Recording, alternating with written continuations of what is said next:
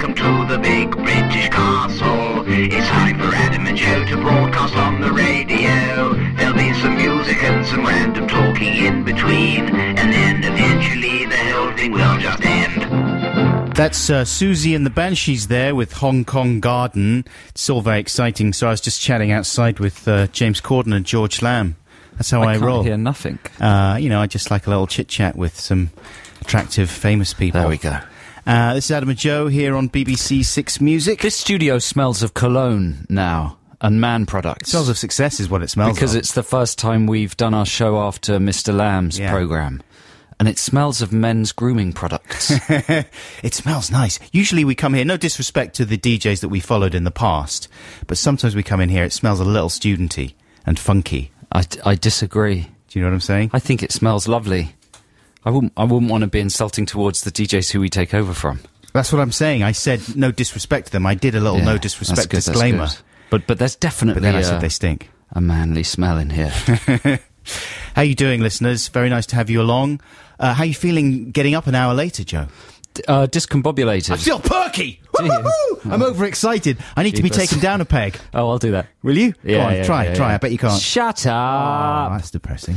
No, it's good, isn't it? I was confused. I didn't know whether my feet were attached to my ears. I didn't know what was going on. Yeah. It was confusing. I woke up at the normal time anyway. Did you? Yes. Did you go to bed later?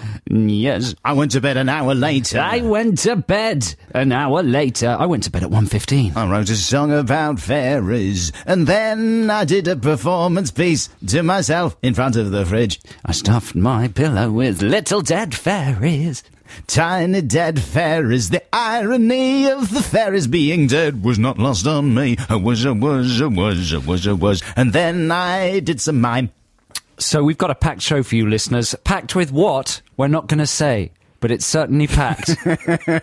It's packed to the gills with guts. The guts of the show absolutely are top guts, and they're coming up very soon. But now, first... wait. What? Some listeners might be confused about the status of Black Squadron. Black Squadron. If you're tuning in for the first time, I don't know why that would be, because we've only shifted forward an hour. Well, there might be a lot of George Lamb listeners who are listening to us. Trying to make the transition. Yeah. We have an elite listening force who listen to this show usually between 9am and 9:30am. We regarded that as a particularly courageous and effortful time to listen to a radio programme. Yeah.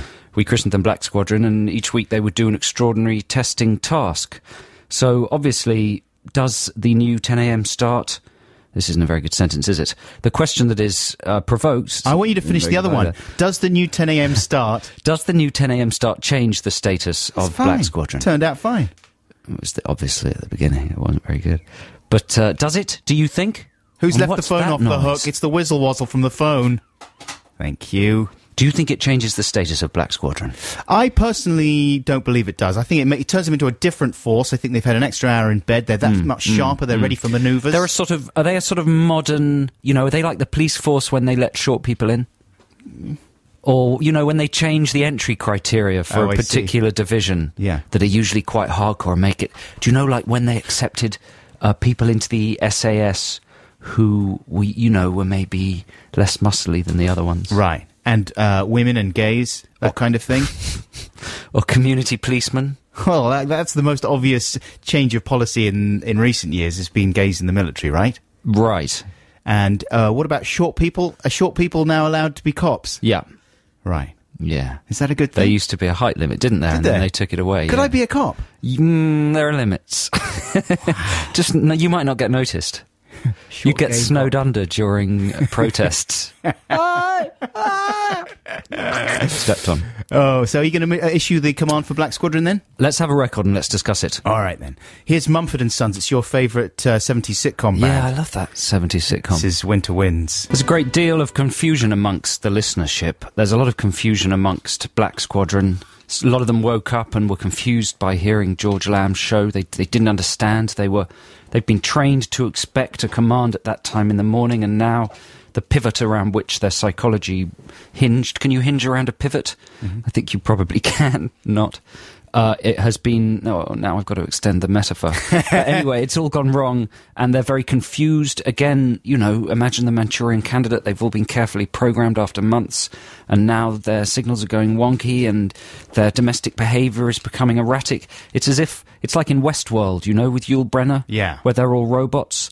People are going around their kitchens with their families, doing their breakfast routine, but something's not right. Sure. Something's slightly skew-iff, little sparks and whiffs of smoke coming out of people's ears.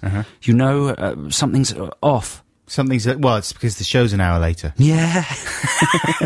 That's what it is. But Black Squadron, I don't know, I really feel for you. I do know that I feel for you. Yeah. I feel for you. I'm confused. We're confused as well. Sing I Feel For You by Chaka Khan. I feel for you. Quack, quack, quack. Yeah, I did the synthy bit as well. I think I love you. Ah. Jogger.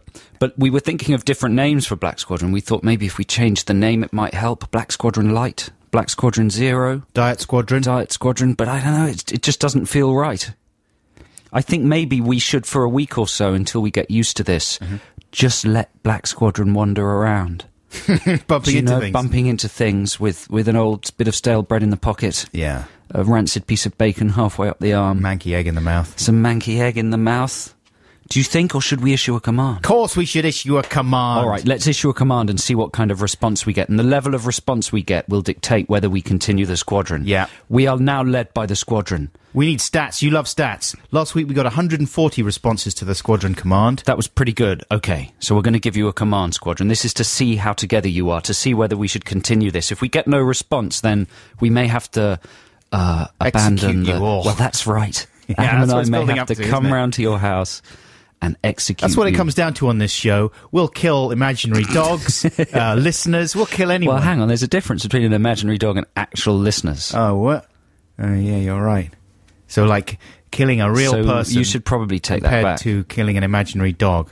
That's bad, isn't it? Yeah, it's the imaginary thing that makes the I real got carried away. difference. Yeah. Listen, we won't actually kill you. What will we do to them then? How will we punish them?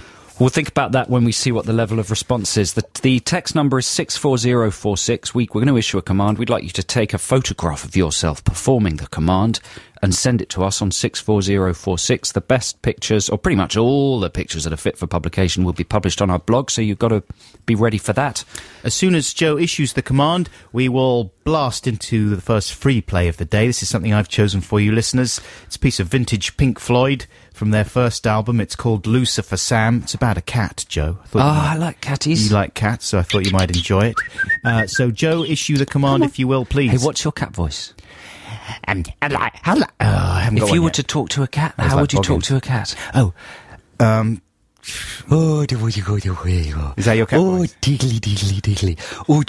I don't patronise cats. I just talk to them like No, this equals. is when it's in a good mood. Right. Woody.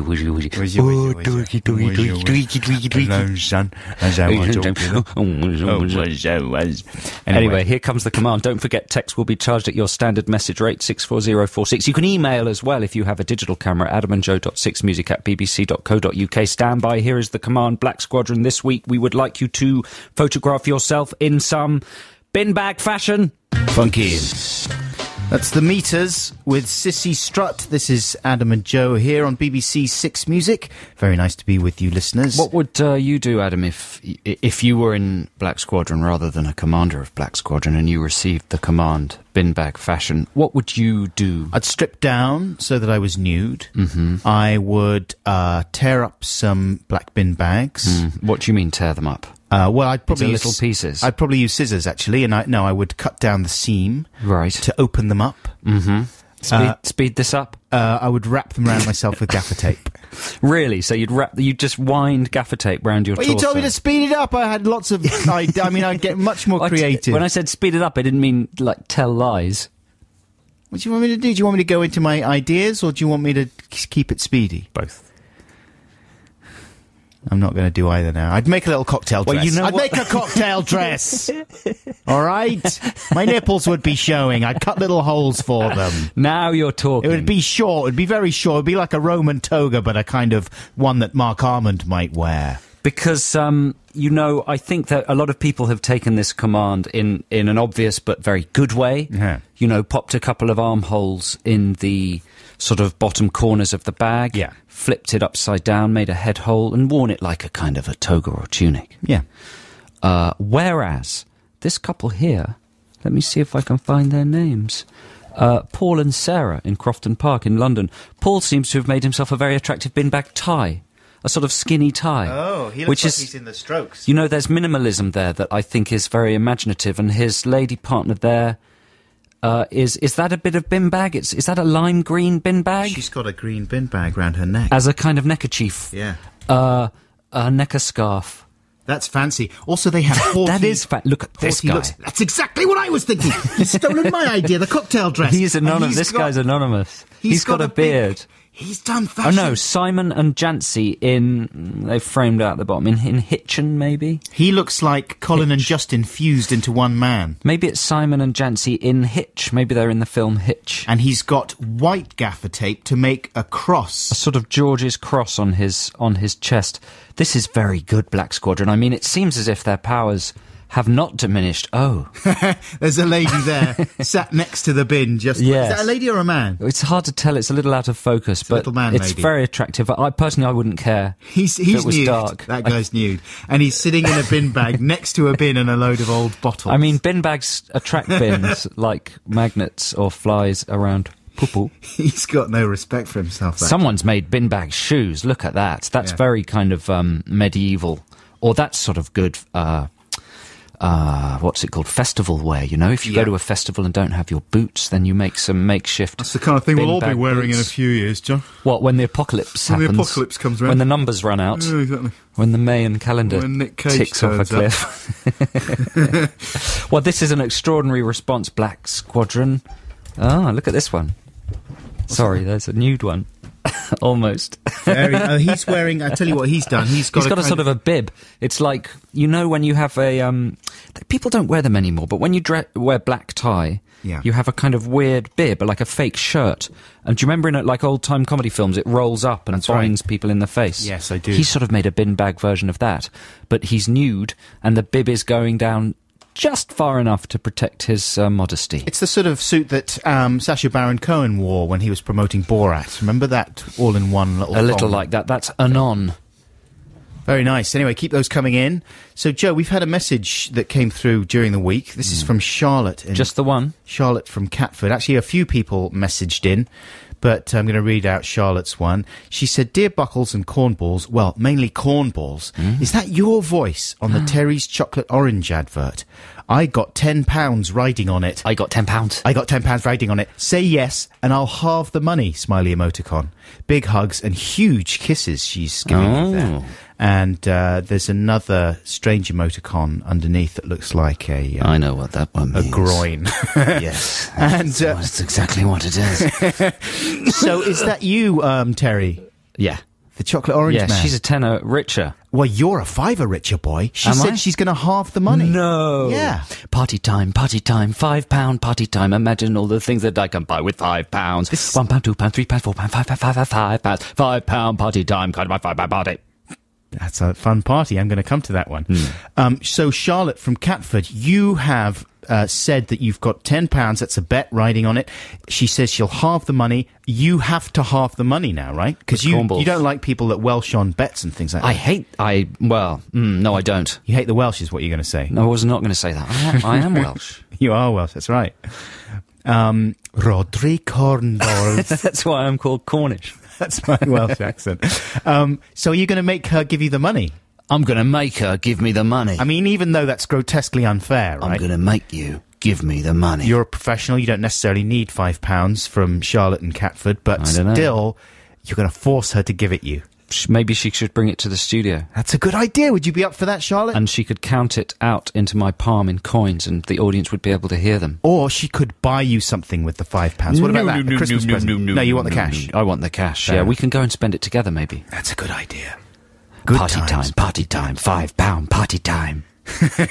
So get in touch, Charlotte. Let us know what you want to do, but one way or the other, we're getting £5 off you. Here's Aztec Camera. See, there used to be a breakfast show called Good Morning Britain, right? And that came out at around that time. That's not an Aztec camera record I remember. Mick Jones and Aztec Camera, that is. Is it? Yeah. Anyway, listeners, we have overshot our news slot, so we're going to have to get into the news. Black Squadron, you can stand down. And maybe, should we play the jingle for them now? Let's have it. Black Squadron! Stand down, your work is done. You've earned yourself a nice warm bath and maybe a nice little bun.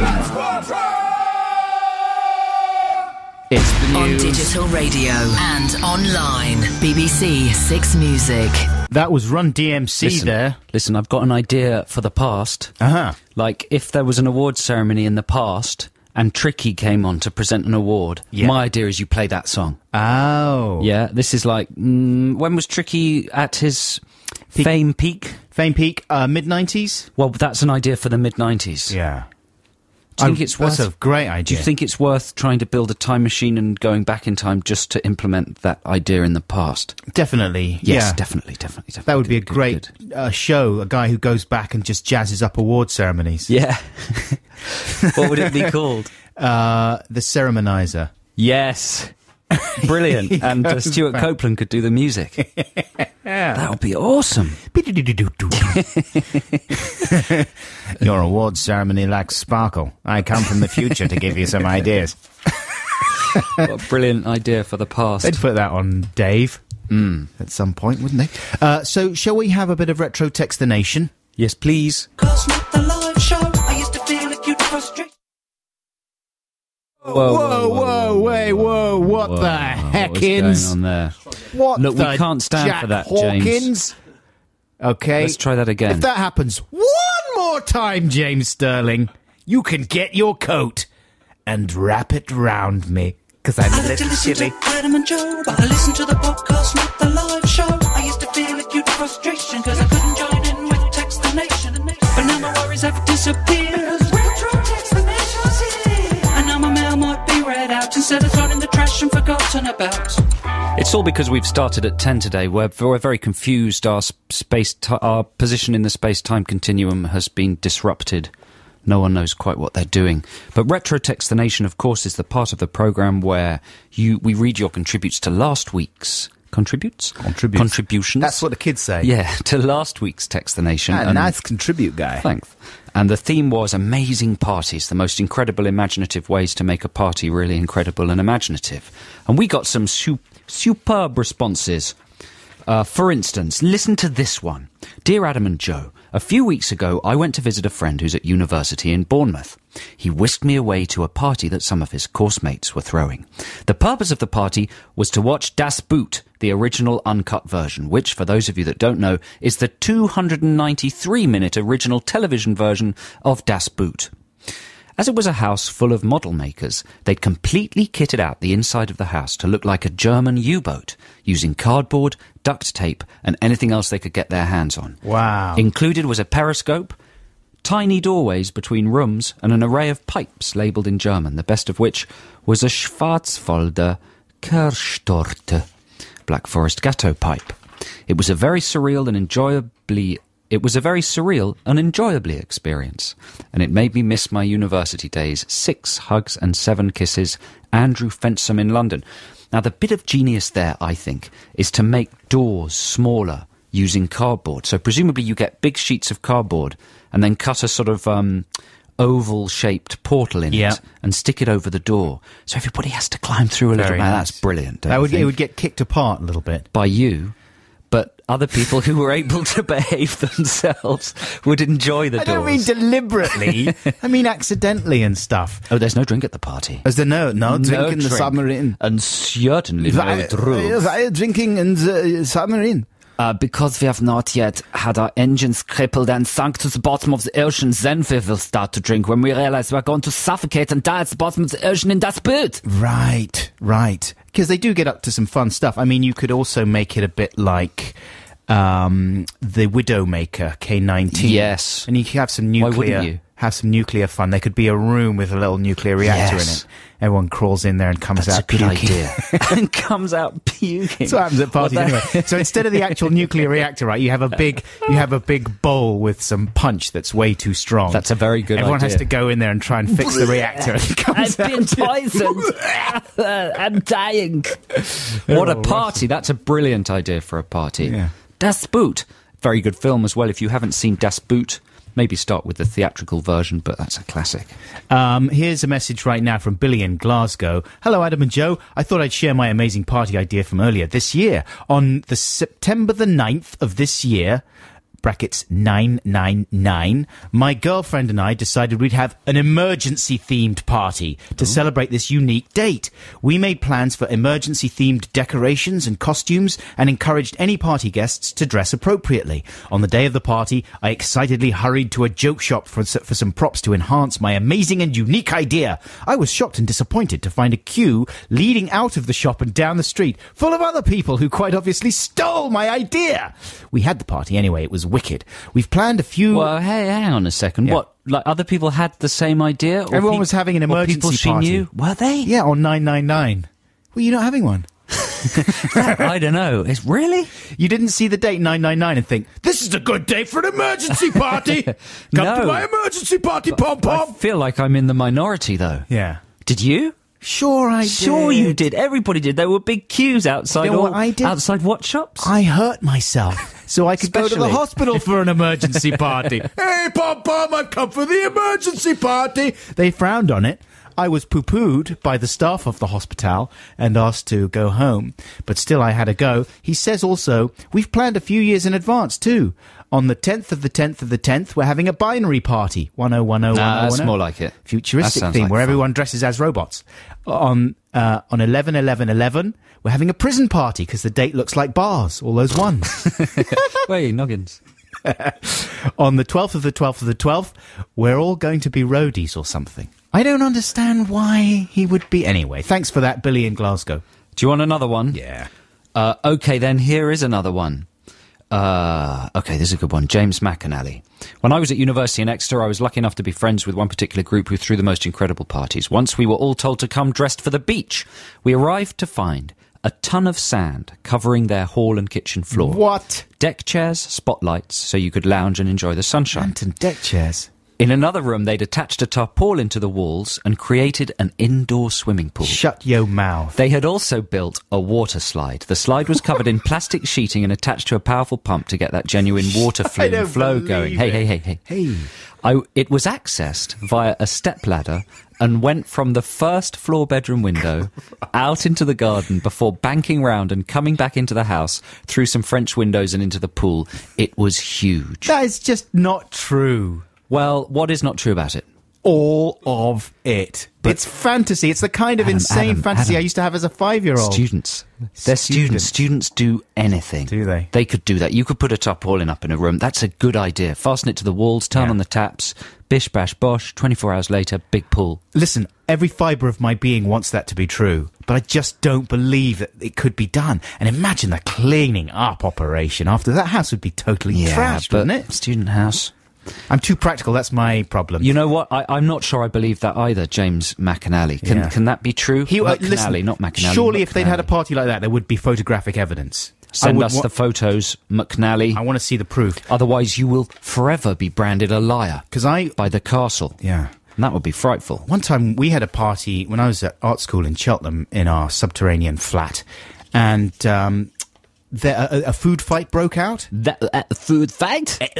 Food fight! That's an 80s way of saying that. Food fight! That's how they said it in the 80s. And there was a massive food fight. And so all these cakes and cream cakes and stuff that some of the girls from the fashion department had brought round all started getting thrown and stuff, and everyone was sliding around. I cranked up the music, and it was like a scene from some kind of crazy frat movie. The next day, the place stank of puke and all the kind of off cream and stuff on the walls. We were scraping that stuff off the walls for weeks, scrubbing. Scraping the stuff. And we were all hungover. It was the worst day of my life. Sounds like a wicked party. Yeah. But thank you to everybody who contributed to Retro Text the Nation. Don't forget, when we announce this week's Text the Nation subject, you too can partake during the week, and your contribution might be read out next week on Retro Text the Nation. And if that makes sense, then good. Partake. Let's have a partake. That's the root of the word party. Yeah. But it's from the word partake. To partake. Yeah. Partake. Partake. Just the k fell off. Uh-huh. Here's Depeche Mode. They're talking about fragile tension. Good.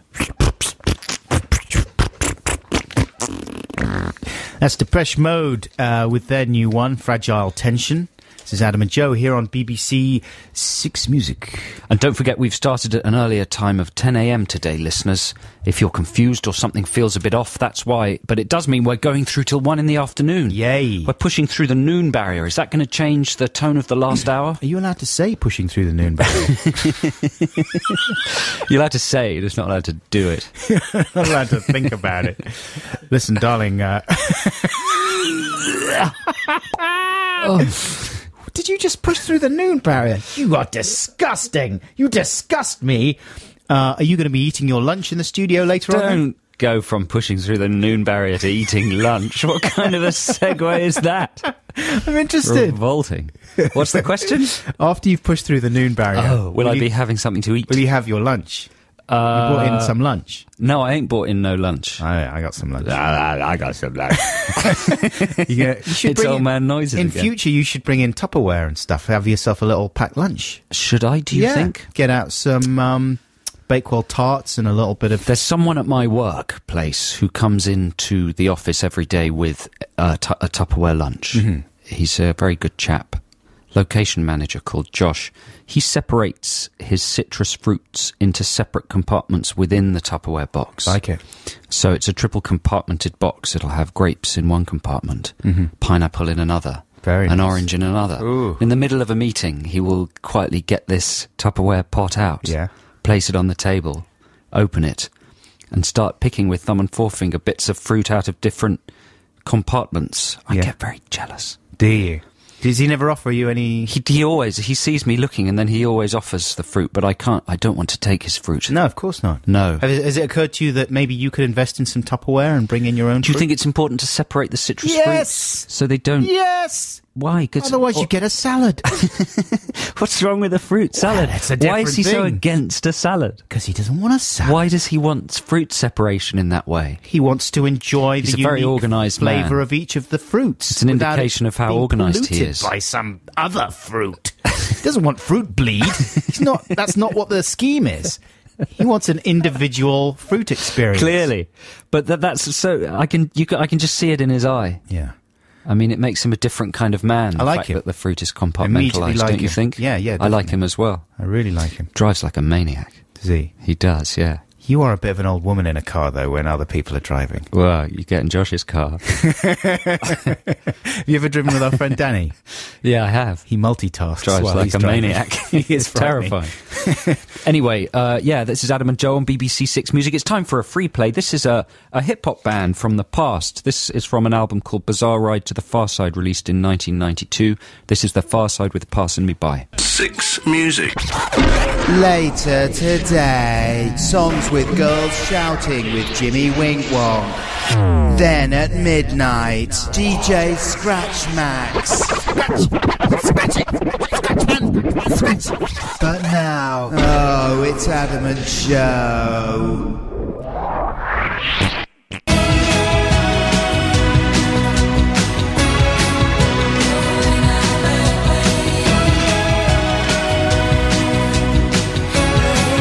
We've run out of honey. Lovely Sarah Cracknell there with St. Etienne. You're in a Bad Way. This is Adam and Joe here on BBC Six Music. We were talking about tummy rumbles and stomach noises either last week or the week before. And we were complaining about the fact that we never have the presence of mind to record them. You know, obviously it's difficult to do so. What are you chuckling about? Just that being something to complain about. Yeah. Oh, why do I never have the presence of mind to record my tummy noises? That's the kind of thing I worry about. I lie awake at night thinking about that kind of stuff. If only I could record my tummy rumbles, I'd be somebody. I'd get somewhere. My life would come together instead of just being a little fat, hairy loser man. But here is a message right now from someone who is a success in their life, and it's Nathan. He says, "Hi, Adam and Joseph. About a year ago, me and my friends put together a CD of found sounds and field recordings called Happened Upon with a Microphone. For about 4 days in a row, my wife's stomach had been making these crazy noises every morning in bed when we woke up, and I just had to record it for the CD. Also recorded is us laughing our heads off as we did on each of these mornings, whilst mesmerised by the sounds. It's very heartwarming and tender for me to listen back to it," he says. "I hope you like it too." Listen. I tried to listen to these last night. I didn't get more than 3 or 4 seconds into it before I had to switch it off. He sent us a very long section of rumbling that sounded almost like digital interference. But it's a very intimate noise. It really is. I mean, it sounds like... It was too intimate for me. Sure. He's obviously got the mic right there on his wife's belly. It's almost like an ultrasound. I mean, it's well through the noon barrier and out the other side. Have a listen, though. I think it is heartwarming. I've clipped it, so it's just a little bit of this. He says, "P.S. There's no copyright or anything on this. It's free to use anywhere." You know, listeners are already revolted by boggins. Come on, this is not a revolting. Just give it a listen. Go on. And don't take your headphones off. I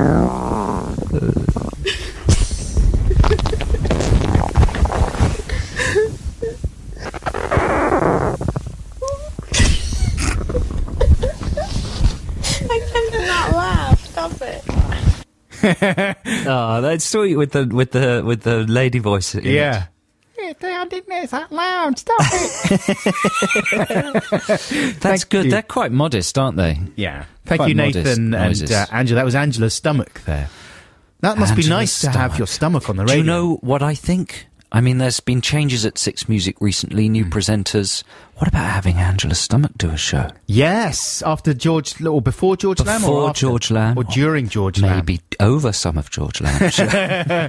Right, let's get Angela's stomach in. Come on, Angela's stomach. Whee, that's it for Angela's here. Angela's stomach jingle, bing bong. Give us a bing bong for Angela's stomach. Come on, whee. And then a record. That would be nice. What kind of... She could play records like obscure electronica and stuff on the Warp label and things that squelchy. Bleeps and boops. Exactly. You wouldn't be able to tell. That's a good idea. We should really be running this station. Into the ground. Exactly. Hey, thank you so much, Nathan and Angela. What is it, incidentally, from a medical point of view, that causes those sounds? Food. It's food, but gases and things pipping and popping inside your intestines. From a medical point of view, that is exactly what's causing it, Dr. Buckles. Yeah. The pipping and popping. Yeah. Of the squirtles. Yeah, well done. You remembered all your medical training. Squirtles. All your terminology. Thank you! Thanks to Nathan and Angela once again. Hey, it's nearly Christmas time. I don't know if you knew, folks, but it's coming up round the corner. It's a time of year where there's a great deal of peace and happiness and goodwill to all men. If you're involved with a war, you have to put your guns down and play football. If you're a nasty person, you have to learn some kind of lesson and change your ways.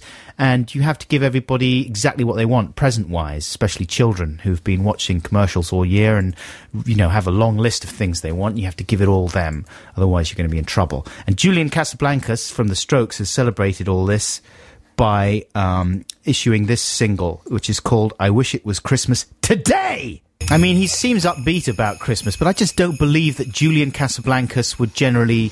He's very cynical and cool, isn't he? Isn't he? He's not going to want, like, manufactured celebrations. No. He's probably going to do something... His Christmas tree's probably upside down and in the loo. You know, he would sit there with his tatty sneakers on Santa's face. Yes. Is what he'd do. Yeah, because he's got no cigarette respect. ash into his beard. Exactly. Yeah. You got me a carton of cigarettes? Great. That's what I wanted. I'm going to smoke them in your face. Happy Christmas, you... Disgusting. You suck. It's disgusting. That's the kind of Christmas he's going to be having. Was he saying you suck? Is he saying to Santa Santa is a suck? Exactly. He's using it as opposed to as a suck, noun. you suck. Yeah, he's using it as a noun. That's how little he cares and how little respect he has for He Santa. shouldn't be played on the radio, really, should he? Because he's really subversive and lazy and rude Yeah. and casual. All that whole thing is just totally ironical. I wish it was Christmas Day. Not. ridiculous. You suck. I'm going to smoke in your face. That's what he's going. He shouldn't be allowed Can you anywhere smell near my Christmas. sneakers? Can you smell my tatty sneakers? Good. Because they're tatty and I've been wandering around with them for weeks and I can't be bothered to change them. I'm not even wearing underwear. He's wicked.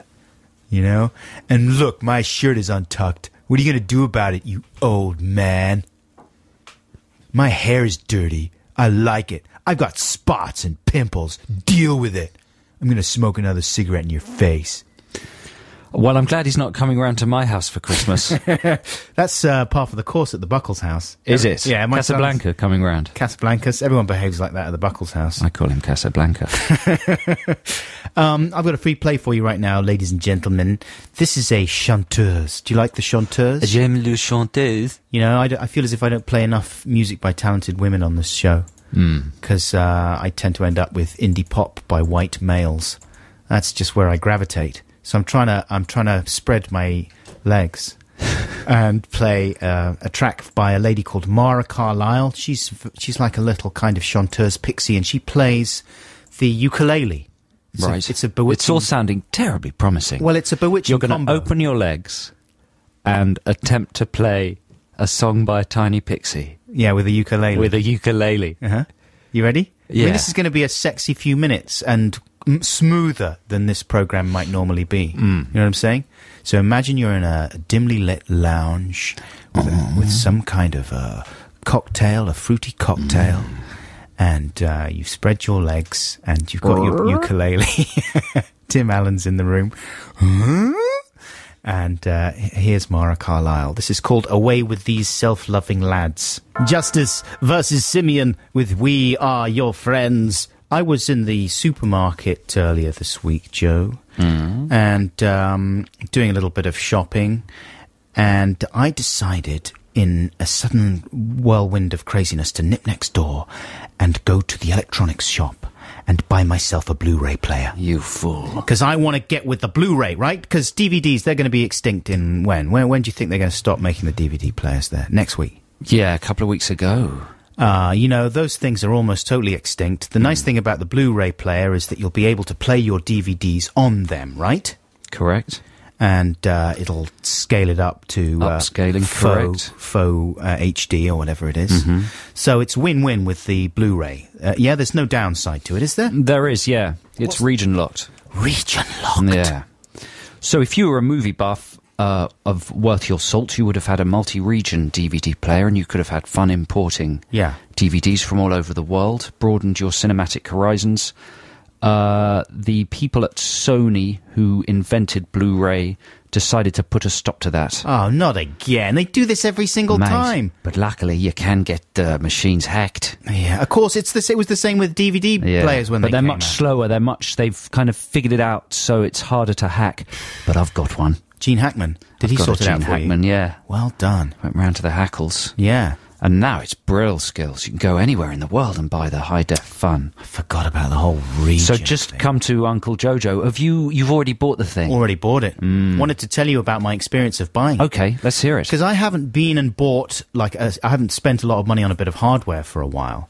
And I went in there to the shop. And usually I know if I'm going to buy some Was hardware... this a chain store, or was this an independent electronics retailer? No, this was a chain store. Right. So I go in there, there's a little chap with a trendy haircut, and he's a skinny little fella, and he's slightly spotty, but he's sparky, he's on his game. Yes, he certainly is. He's a salesman. He's a salesman. He gets a percentage. Right. You know, he's got to get his targets. He wasn't clueless. He wasn't one of those guys you go into the shop and Right. Yeah, you could get that one.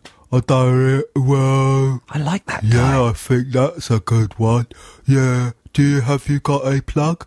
Well, that would be a good one. It wasn't like that. No. He was most sparky, and he was a good salesman. He has a little white shirt on there, his pen's in the pocket there. He's got his little earring in there, and he's going to sell me whatever he wants to sell me. Yeah, after a Blu-ray player. Okay, yeah. Come over here, have a look at this one. This is a really good one, top of the line. If I was going to buy this, this is the one I'd buy. So immediately I'm thinking, I want to buy it. That's the one I want to buy. If it's top of the line, if it's the one that he would want to buy, I'm going to buy it. So it's like, yeah, okay, I'm interested in that one.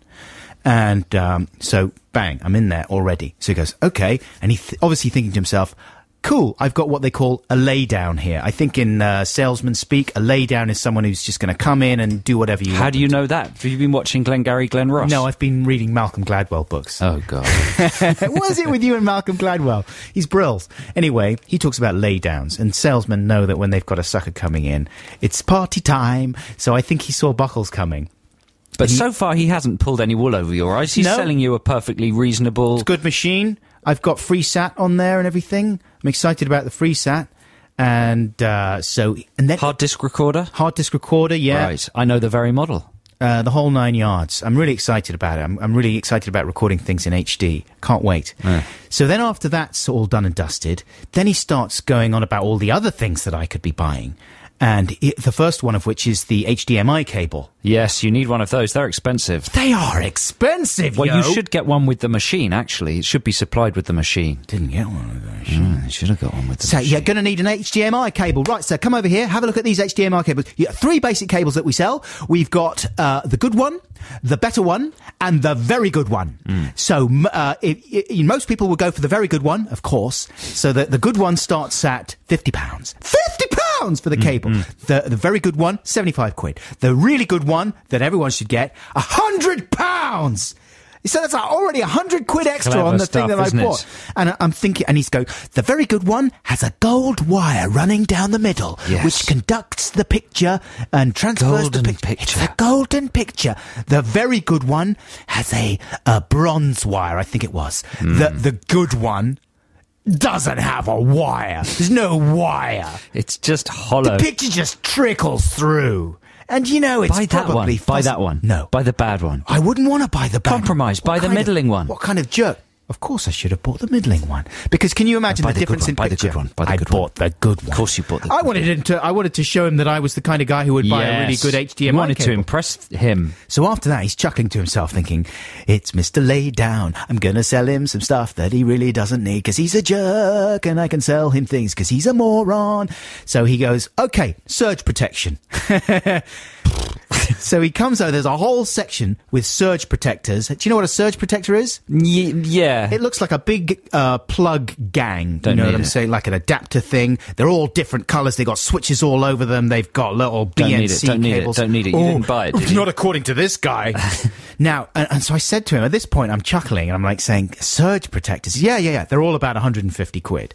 He's saying, yeah, you really need a surge protector. I was like, do I? He said, yeah, especially around this part of the world, East Anglia, a lot of lightning storms. You get a lightning, hits the house, comes down, surge, blow up everything. Every bit of electrical equipment you've got. Blow up your modem, blow up your computer. If you've got them, if you've got an Xbox, that kind of thing, all plugged Terrifying in, scenario. they're all going to blow up.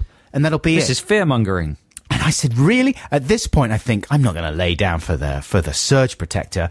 So I said, I just said to him directly, really? Do you actually know anyone who has needed a surge protector or they've had their Nice. equipment blown up by? Tables turned. And at that point, he looked rattled. For the first time, there was a twitch in his face, and he looked down, right?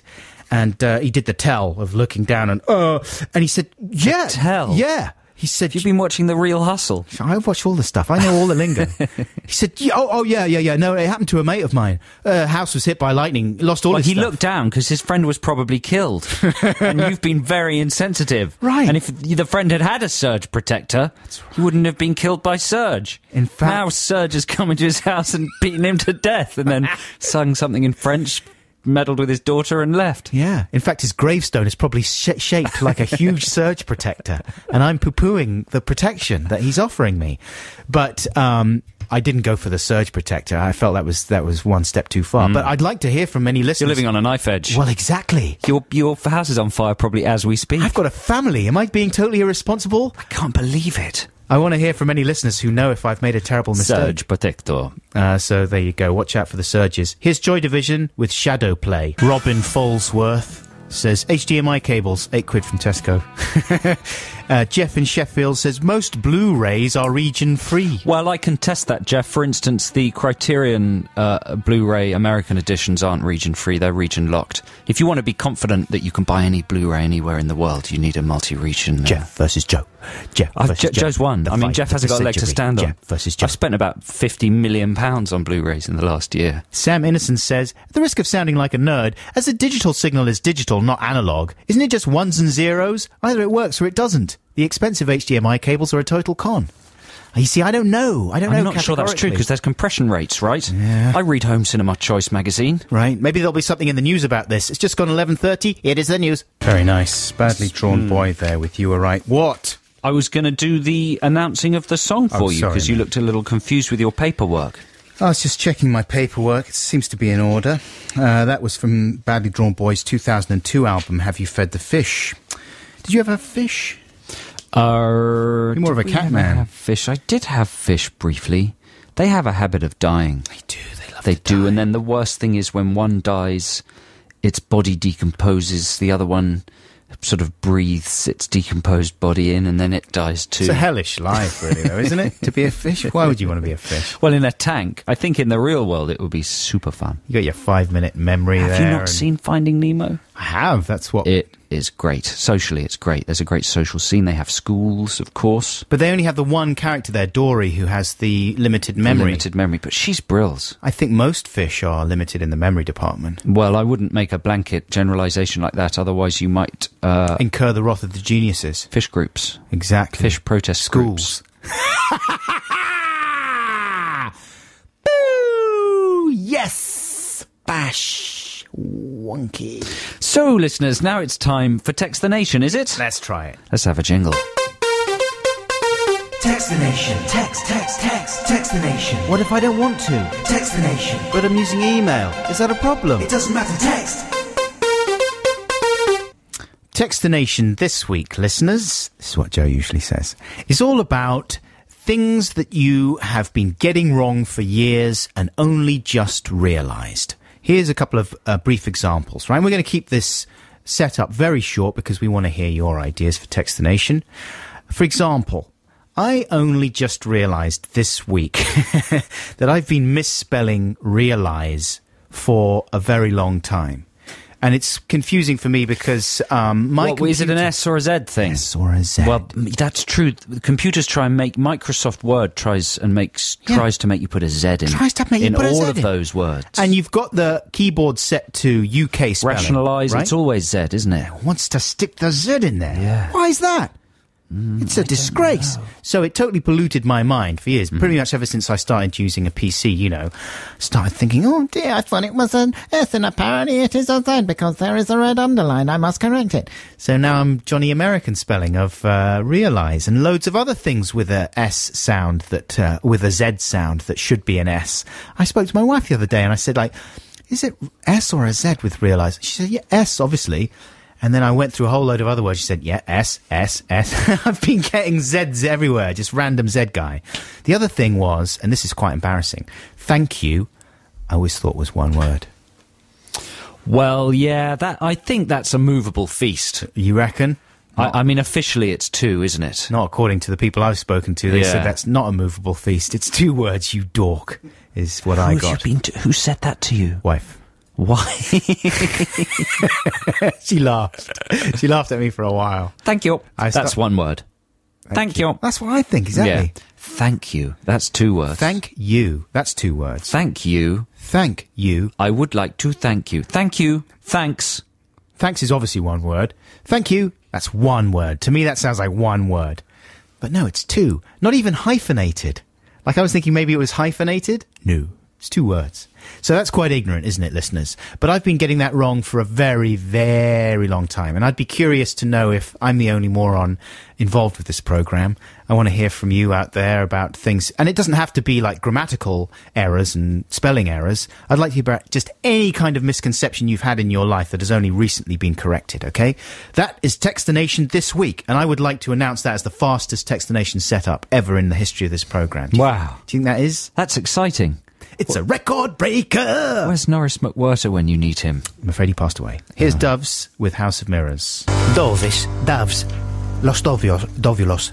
That's House of Mirrors. I forgot to say, of course, I was so excited about the short Text the Nation setup, I didn't actually give out the email address or the text number for your submissions. 64046 is the text number. The email address is adamandjoe.sixmusic@bbc.co.uk. If you're listening throughout the week on Listen Again or whatever, then emails only, please, if you're responding for Retro Text the Nation about things that you have got wrong all your life and only recently found out about.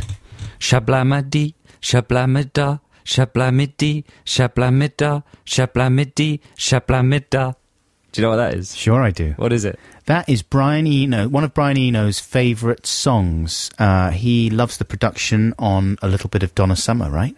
Right, exactly. State of Independence. Yeah, here's a free play. This is Donna Summer with State of Independence. I love this. The Caveman. That's Nick Cave with Bring It On. Adam and Joe here on BBC Six Music. So the salesman I was talking about in the electrical shop that sold me my Blu-ray player was actually listening to the programme. Well, one of his friends. One of his friends. One of his co-workers. It didn't occur to me that they might know who on earth I was. But he objected to being called Spotty, the salesman. Actually, he wasn't Spotty, now I come to think of it. It was a lazy kind of bit of characterisation there that I did. He was a very good-looking man. And one thing I omitted to mention was that I fell in love with him. Well, now you're just going too far the other way. Yeah. And we're living together. Is that too much? Yeah, it is. You know, you should go for the medium price cable rather than the very expensive one or the very cheap one. Do you know what I'm trying to say? Well, I hope it came across that the service I received at the shop was absolutely exemplary. We've had some terrific responses to Text the Nation. This is going to be a good one, I feel. Oh, yeah, do you I've reckon? printed some out, and so they're going to be coming up in a second. But first of all, let's talk about something that might anger some people. It's a divisive subject.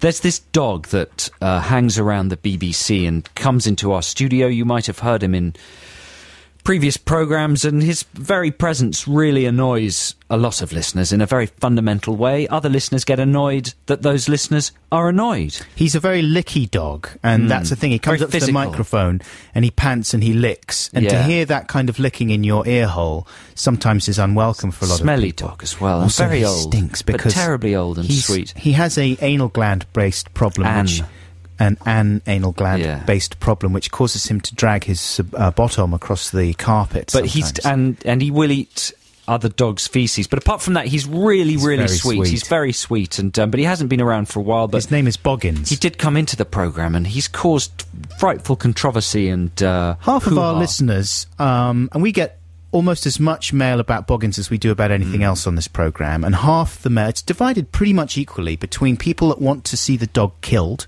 not humanely but brutally, and the other half of the listeners who think he's sweet. And The dog's fictional, we should add. he's a fictional dog, he's Doesn't not a real exist. dog, right? But still, it Very doesn't, sweet. it doesn't bother our listeners because he is an absolutely sweet chap. But then some listeners have stopped listening to the programme because they think enough is enough and they don't want to listen Disgusted. to a show with like a fictional dog that licks your ear hole, who stinks, even if he's sweet. A listener called Ollie Moss has created two posters. They're beautifully designed, very simple, very striking. One simply declares "Save Boggins" with two red crossed bones, a little like the Red Cross. Yeah. And the other says, and that's red on white, the other is white on red, and it says "Kill Boggins" with the same cross design, but at an angle so it becomes an X. It is an absolutely brilliant piece of design from Very Edward simple, very James beautiful. Ollimos. And if you visit our blog, which can be found at the internet address that I am about to read you. It is bbc.co.uk/blogs/Adam and Joe. You don't say / anymore, right? Just a It's slash. redundant. It's just the slash. Have a slash. Have a little slash. Then you can, if you go to that address, you can download both of those posters, and if it's your one, you posters. can declare your affection or fury towards Boggins in If your it is home your or one, you can workplace. declare- I mean, I don't know who would want to do that. David Bowie. David. David. He's printing out both the posters. I printed and trying out to both make a the decision. posters. I hung them in my window. I couldn't decide if I wanted to kill him or let it slide. What do you think? What do you think David's stance on Boggins would be? Bowie's Boggins stance. Is he not? David Boggins. Is he not very empathetic and pro animals Well, yeah. Well, what about fiction animals that stink and have anal problems? but very sweet? Yeah, I think he would like it. I don't know. I You think know, he'd be divided.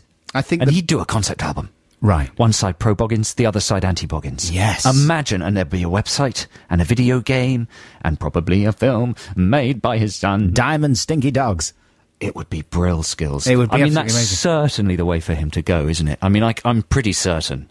He could do a little spoken intro. Yes. Like Future Legend at the beginning of Yes. Diamond Dogs. Yes. And in the death, as the last few corpses lay rotting in Temperance Alley, in crawled a small stinky man who had a problem with his anal glands. He was dragging his bottom That would be across the triumphant. floor. I mean, that's a wide open door for Bowie to return to the centre of the contemporary zeitgeist. All he needs to do is step through it. What do you mean return? Well, he's obviously He's never a left. deity. He's an extraordinary presence, but he could be at the top of all the charts. Yeah. They, if he's lucky, they might even have him as a guest on X Factor. Get on the blog, yo. Check it all out. Hang these posters in your window. We can really start something here, folks. Also, you might be able to find some of the songs that people have been sending in to some of our ludicrous improvised singing every now and again. Have we got one there? Oh, yeah. That's the piece of paper over there. Adam's put his, yeah. I've got it. Here it is. Hey, Joe, man, we've broken through the noon barrier.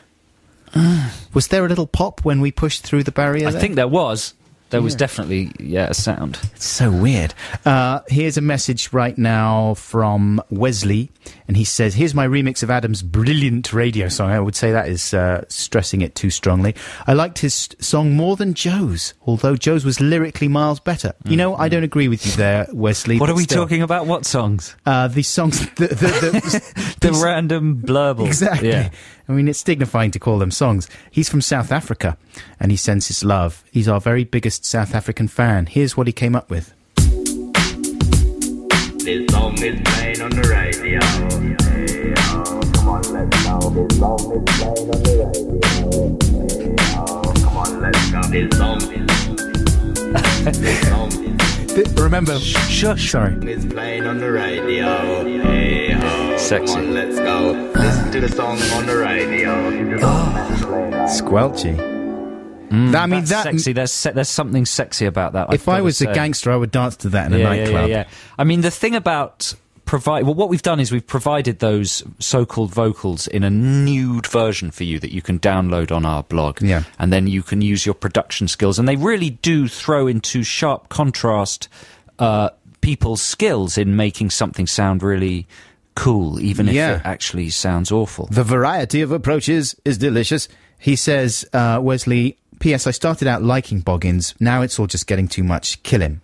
So, and there's a little smiley emoticon underneath there. Well, you can get on the blog and print out your Kill Boggins poster and hang it in South Africa there.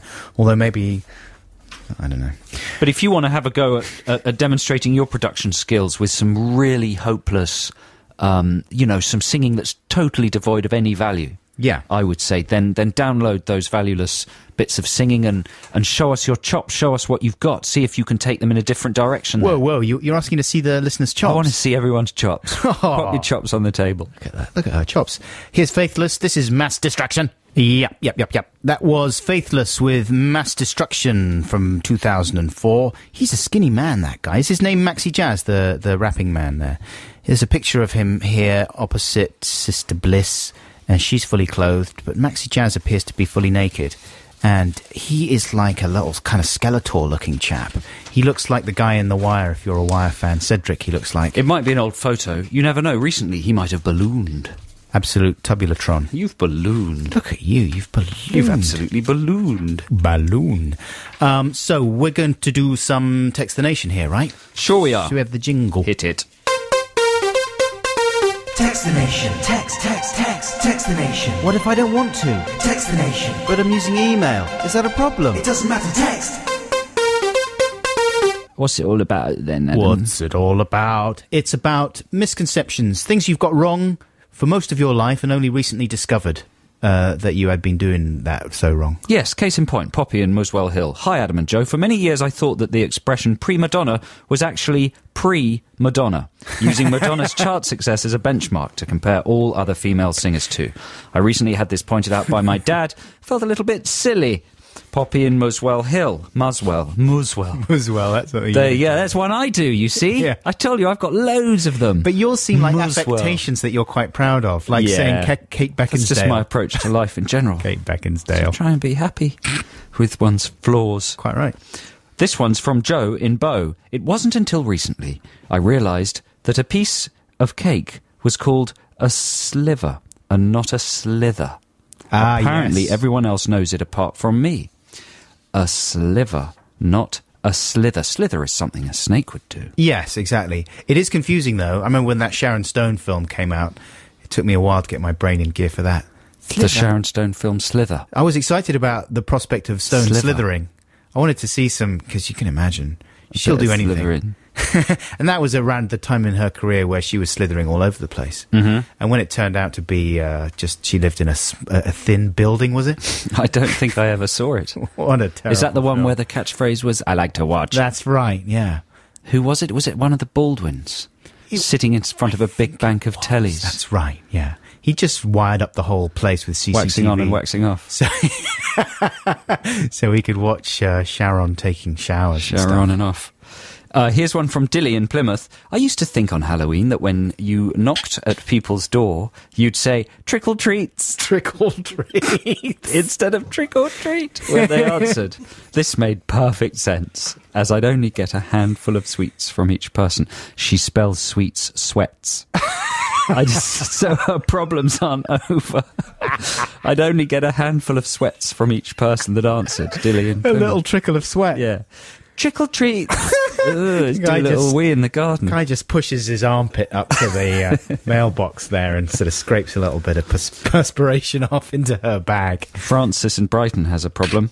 I thought till very recently that the word chimney was chimley, Chimley. and was always very confused in the Mary Poppins song.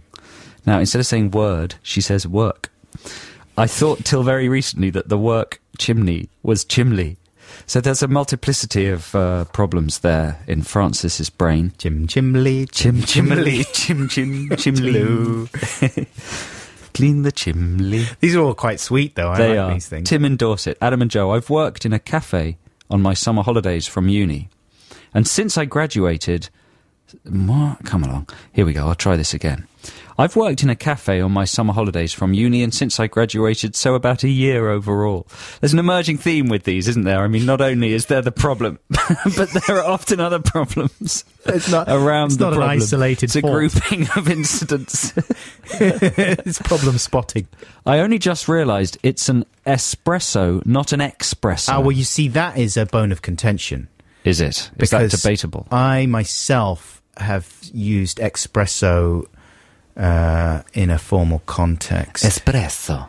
Some people say you can spell it with an X. Other people say you have to... Well, the same can be said of realise and using Zs. I don't know if it's the same sort of thing. I don't know if it's an American, a UK, US... Well, divide. sometimes there's no hard and fast rule. Language is a very evolution. You know, it changes a lot. Does it? Mutates, yeah. Yeah. Dave in Crofton Park. Apparently, it's chutney, not chupney. So you got Says chutney. Dave. Llama. Oh, we know Llama.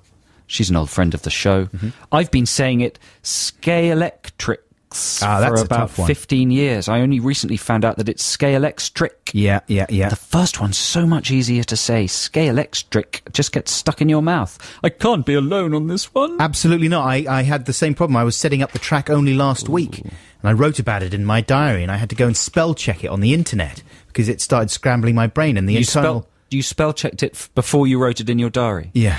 Because you're worried about spelling mistakes in your diary. Don't want a badly spelled diary. for when the publishers Exactly, come a knocking. come a knock in and it gets published. This and guy it's- can't spell scale extra. We're not Yeah. going to publish his diary. But spelling mistakes like that will be very endearing in your published diary. No, I want people to be overwhelmed by my spelling prowess. Okay.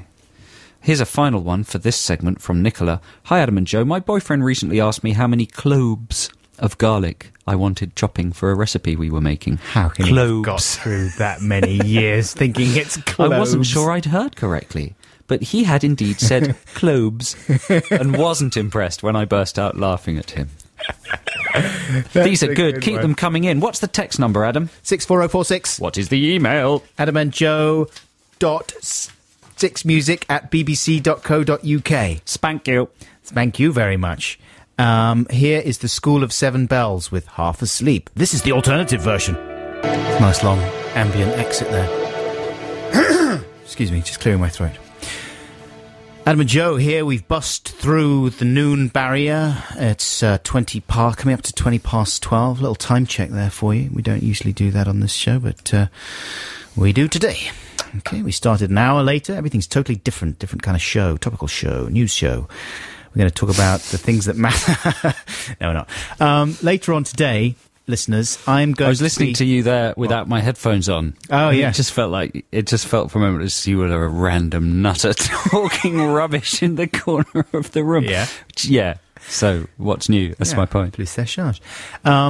Later on today at 5 o'clock, I'm going to be interviewing Spike Jonze, the film director, not the creator of Enjoyable. He must be very nervous right now. I imagine he's very nervous. He's been very preparing tense, the Big Buckles interview for this for a long time. It's the big interview of his career. Interview. The big overview. And it's going to be taking place at quite a peak for a performer, isn't it, when they are when you get the call. by Buckles? Yeah, for Count Buckules. Call of the Buckles. It's taking place at the Apple Store in Regent Street. The number one venue. Exactly. 5 o'clock, I'm going to be there talking to Spickle Spockles. That's what I call him. That's what I'm going to be calling him when I see him there. Spiker, I might call him. Spockules, Dr. Spock, the Jones Man, the Jonesinator. Anything else I should call him? No. I think he'll like all those names. He will. He's a very convivial chap. I'm going to be talking to him, obviously, about his film Where the Wild Things Are, and saw that last night, enjoyed it greatly. It's not going to be a completely formal interview. In fact, it might be a little bit stupid. What? He's doing an interview at the BFI. He's doing a Q&A after a screening of his film. You were going to do that, though, weren't you? I was, but they got some slightly more heavyweight. Who have they got to do it? I don't know, a journalist of some kind. A journalist? So there's going to be a more in-depth Q&A with Spike at the BFI afterwards. Yours is a shallower one. Mine is much more shallow. Scraping the surface. He doesn't know this yet, but I'm going to be I'm going to be quoting some comments that I've got from Your YouTube. first question should maybe just be, who are you? Yeah. What do you do? Right. Who are you and what do you do? Who are you and what do you do? What then? Well, it depends what he says. I have to listen to what his answer and then respond to that. Yeah. What are your favourites? And don't specify what. Wait. Because what are your favourites? Yeah. And what are your worst? What worst? What worst? Can I just say that? What worst? Well, you can just say faves. Faves? Spickles. Faves? Then he comes back, gives me an answer. Then you go, what are your worsties? What worst? What's your worsties? Worsties. Say worsties. Okay, you answered that. Now, Spocky. Jedward. Spock. Jedward. What are your worsties? Jedward. That's the next one. Yeah. Right. Oh. Jedward. Jedward. This is good. And you don't think I should talk about the film? What film? The Wild Things. Oh, that's what he's done. I wouldn't. Everyone else will be talking to him about that. Hey, what would Jedward make of the Wild Things? Or if they were Wild Things, what Wild Things would they be? That's a good question. This is all going to be happening at 5 o'clock at the Apple Store in Regent Street. You can check their website for details, and it would be very nice to see you there. Not only Black Squadron, but Lazy Squadron as well, Afternoon Squadron. Who are you? What do you do? Faves? Worsties? Jedward? Bye. Who are you? I can't wait. Who are you? What do you do?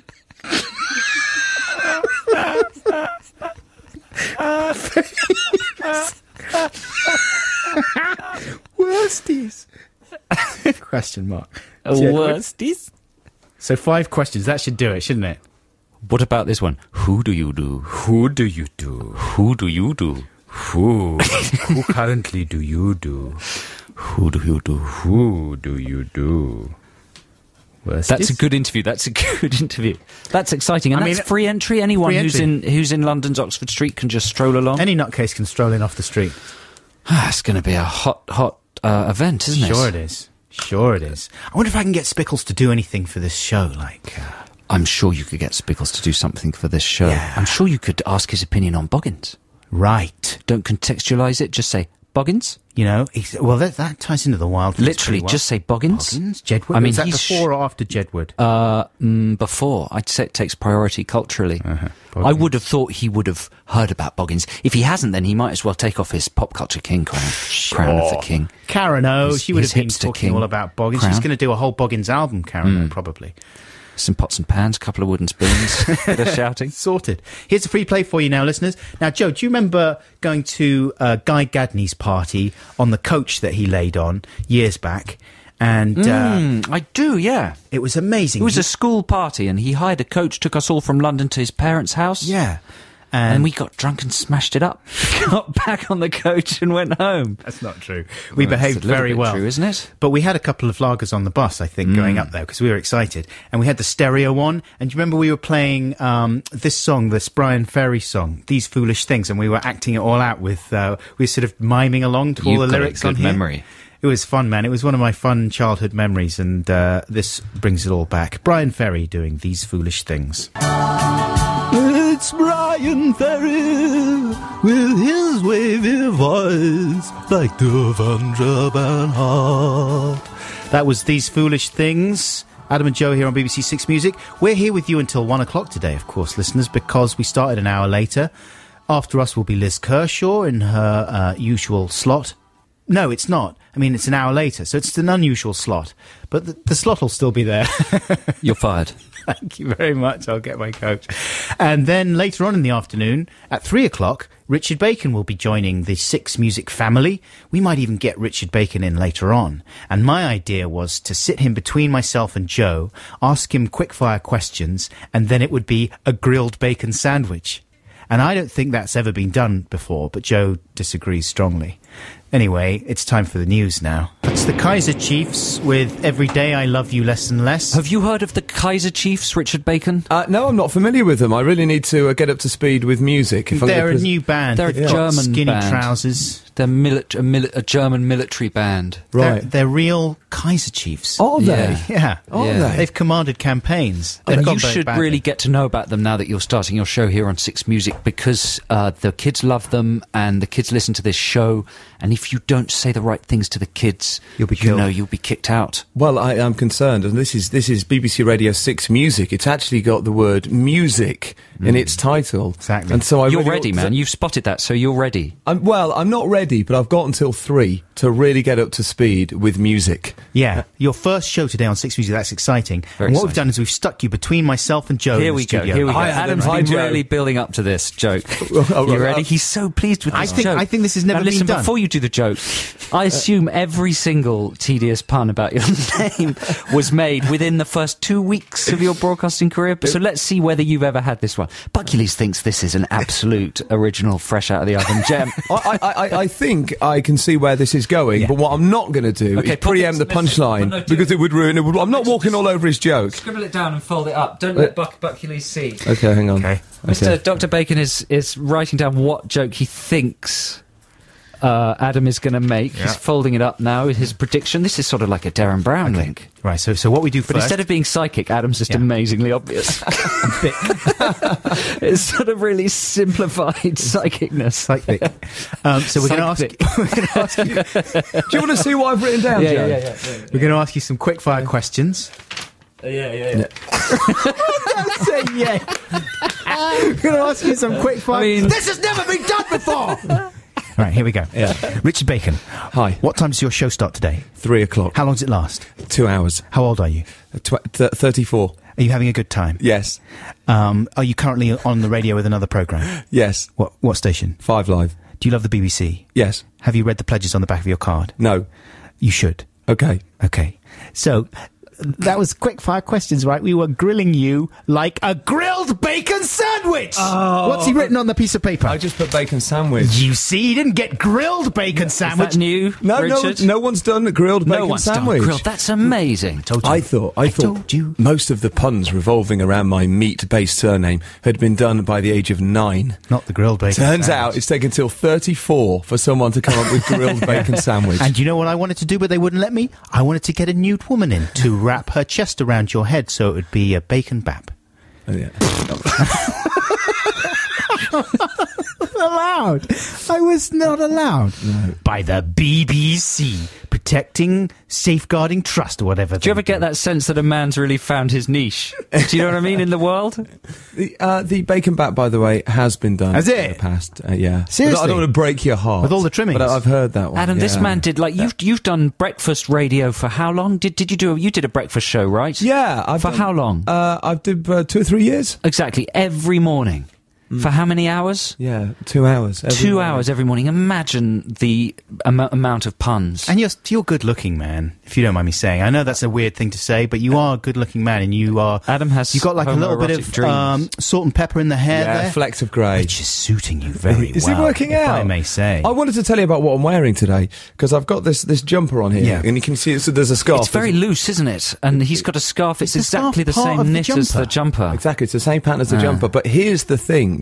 The scarf is attached to the jumper. Get out of here. Honestly, look, okay, go on, undo it. He's a fashion leader. Look at that. And so, sometimes... It's not true so far, listeners. You've got it tangled up with his headphone cord. But you can pull one if you want. Adam, you pull one. Look, it is. Look, that's extraordinary. Well, you're doing it wrong. You can see the webcam. Oh, no. Wow. It's for this, isn't it? No, it's not. I know. That's what it's wrapping it around his face now. Don't wrap it around his handsome face. Okay, thank you. No, that wasn't. It's not the purpose of the invention. That's the point. This is great radio, isn't it? Scarf. You can undo him now. Poor guy. He looks as if he's been captured by Listen, Al-Qaeda. it's radio. It doesn't make any audio difference at all. Let's waterboard him. Who's got a bucket of water and a plank? Now, Richard, we were talking... I was going to tell you the real advantage of the jumper. Oh, yeah, what is it? Which is that, do you wear scarves sometimes? Sometimes. And so you go indoors and you can't work out whether or not you want to take the scarf off. Well, this invention has removed that indecision. You can't take it off. No, I can't take it off. So it makes my day a little bit easier because I know that I don't have to think about it. Yeah. The scarf stays. Because if you do want to take it off, you're going to look like a raving ponce with these big long trails coming. You look like a sort of a funky monk. Yeah, that's a good thing. Yeah. Thanks. You know what, Richard? Will you stick around just for a second? Yes. Because I want to ask you about your tweeting career. Okay, but we're going to play Florence and the Machine right now. This is Rabbit Heart. Yeah, all right, calm down. Florence and the Machine there with Rabbit Heart brackets raise it up. And unusually for us, we have a guest in the studio. We've only ever had two famous people in the studio on this programme. One was Lord Roger Moore. Lord Sir Roger. And now it's Lord Richard Bacon. Hello there. Hey, how you doing? Hi, yeah, good, and the thanks. reason Richard is here is that we're welcoming in Richard to the Six Music family. He starts at 3:00 this afternoon. This very afternoon. Thank you. Family. It's an abusive family. You realise? Dysfunctional. My princess. Anything for my princess. Joe's the non. All right, my little princess. I'm the what? The Six Music family. That came out wrong. I didn't mean that. The Ponce. I'm the pater familias. I'm the Ray Winston character. I want out of this. Anything for my princess. I'm the Tony Soprano of the family. Shut it. Now, Richard, we were talking before about your tweeting success, right? Yeah. I mean, you love to tweet. You're on Twitter. Not only that, but you are, am I wrong in saying, like, the #1 most followed person in the UK? That is true. Even beyond Stephen Fry? Beyond Jonathan Ross? Yeah. Wow. And have you had any of the problems that Stephen Fry has had? He got a little hurt by a comment the other day and sort of said he was going to retire from the tweetverse. Yeah, he did. I occasionally get abuse, but I've kind of been used to that. You're having been a inured. presenter for some time. That's and right. made the mistake of looking on forums and things. So, you get a bit of abuse. You just have to kind of walk it off. The reality is, I am the most followed, but it's down to a clerical error. Because I used to bang on about Twitter in the press when I first started using it. And Twitter in America were quite pleased about that. And so they put me on their suggested user site. And there's like 100 people on the Twitter front page. And I'm the only British person on there. And it goes John McCain, Demi Moore, Ashton Kutcher, Richard Bacon. And so people all around the world follow me. Most people who follow me aren't in the UK and they have no idea who I am. Yeah. So when I look at who's following me, there's people in South Korea and China. And quite why they want to read about the fact that I've been to a restaurant and had smoked haddock, I don't know. But then once they start responding to you, this is the thing I don't understand about Twitter. I went on it briefly for 2 weeks and then got scared and ran away. Did you? Yeah. And I keep thinking about maybe getting back involved with it because I like the idea of it. But how do you manage all the comments that you're getting from these millions of people? Yeah, you do get a lot. Well, I suppose in the same way that you manage comments that you're getting now on text and email. Millions. I don't get millions. And, all right. You know, some of them you ignore. And a lot of them, as I say, are people who are abroad and follow me for no reason and don't comment on what I say. So I don't really get millions of comments. But it did pay off last night because I got invited to Downing Street, 10 Downing Street, by Sarah Brown, because I have these followers on Twitter. I didn't tell her the truth of the matter, which is I don't actually have that many in Britain. Yeah. And I went to something called the Downing Tweet Christmas party. You what? How surreal. And who was there? Was Gordon Brown wandering around tweeting? Yeah, Gordon Brown was there, yeah. Flipping heck, Tucker. So are they not going to put pressure on you to use your tweet power for political good? Well, I mean, of course, in the interests of balance, it is probably important that I now get invited to dinner with the Camerons. Yeah. And, I mean, well, no need particularly to go for dinner with the Lib Dems. The BBC are very strict about vetting tweets, though, aren't they? Yeah, they're getting stricter, and they're going to start and see what they're going to check what I write before I put it up there, which will be a little bit strange and a bit difficult. But anyway, I was at the Downing Tweet Christmas party, which is a terrible pun for a party name. And I was chatting to Sarah Brown at the end, and she was banging on about a Six Music presenter. So I'll reveal later when I start my show at 3 which Six Music presenter Sarah Brown was banging on about. Whoa, how's that for a tease? Maybe it's Gideon Coe. What do you mean by banging on? Just well, find out later, Joe. No, I'm guessing. What do you mean? You were eating up my material. Richard, thank you so much for coming in and chatting to us. No, just keep talking. Wash your mind out. Enjoy your show today. Thank you. Welcome Adam. to Six Music. It's wonderful having you. And I hope you have a wonderful and successful 10-year. Please don't swear. Try and hold yourself back. I know what you're like. And try and be uncontroversial and try and keep the racism to a minimum. Okay, fine. All right? Fine. Those are my top tips. All right. Avoid political opinions. Don't tell people which party to vote for. Yeah, those that sorts kind of of things thing. are probably okay. All your sick jokes that you're used to making. It's not a late night show, Richard. I understand. It's a fun family station, okay? I got it. Thank you. All right, here's some music. This is Neil Young, the Cinnamon Girl. Ooh, that's good. Neil Young with Cinnamon Girl. Adam and Joe here on BBC Six Music. It's time for a few made-up jokes. I'm a funny person, I often make up jokes. My jokes are more amusing than those of other folks. When you hear my joke, I think you'll find that you agree. Come on, you're all invited to a made-up joke party. So this is the part of the show, listeners, where we ask you to submit jokes that you've authored yourself. So every joke we read, the author has claimed that it's their own original work. And many authors are now telling us that they themselves have Google-checked them. Yeah. So that's good practice. Criteria are very strict, so hopefully these should be jokes you've never heard before. If you have heard them before, then it's either a coincidence or we've been lied to. Here's one from Mike Wheatley. He says, Sherlock Holmes is wandering around his grounds with Dr. Watson when they see all but one of the fruit trees have had their fruit stolen by birds. This is a good one. Is it? Yeah. So you ruined the setup there. Sherlock Holmes is wandering around his grounds. Well, Sherlock Holmes jokes always have the same punchline. Doesn't matter! With Dr. Watson when they see all but one of the fruit trees have had their fruit stolen by birds. The good doctor pondered why the remaining tree hadn't lost its sweet, nutritious fruit. It's a lemon tree, my dear Watson. Cheers, Mike Wheatley. That's what Sherlock says. Don't search for it's a lemon tree. Sherlock. Come on. Obviously, they're all going to be like elementary puns, but that's good. That's good. It's a lemon tree. That's good. You know, Sherlock Holmes, started being published in 1875. So we're assuming that over 125 years, no one has made that, but that's a reasonable assumption. Good. Correct. Here's another one. What do you call a really fun, jovial and jolly person who gives out parking tickets? A traffic warden. Who's that from? Niall in Huddersfield. Niall. That's quite good, isn't it? Yeah, I like that one. Here's one from Tom Pegg in Nottingham.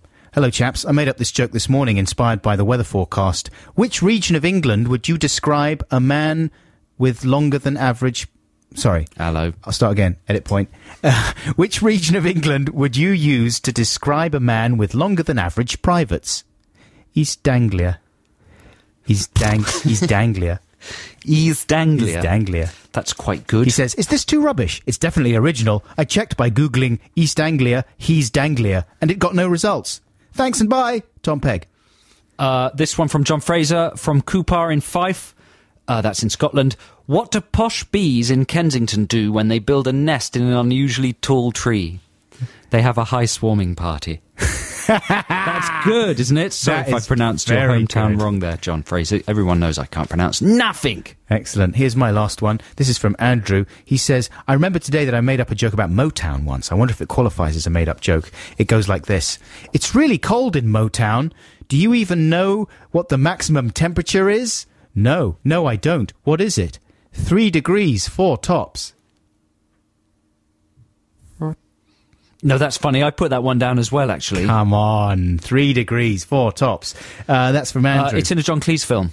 That Sherlock Holmes joke, so I'm right. It's a lemon tree? Yeah, it's from 1977.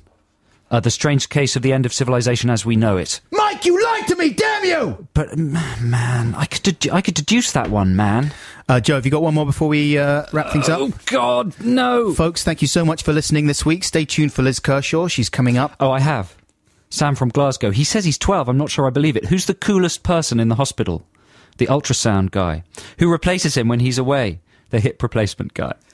Could that have been made up by a 12-year-old? Yes. It's a tissue of lies. Tune in next week at 10 a.m. We'll be back here. Don't forget to download the podcast on Monday evening. Download it, mate. Download it, mate. Here's the auteurs. This is Lenny Valentino. Bye-bye.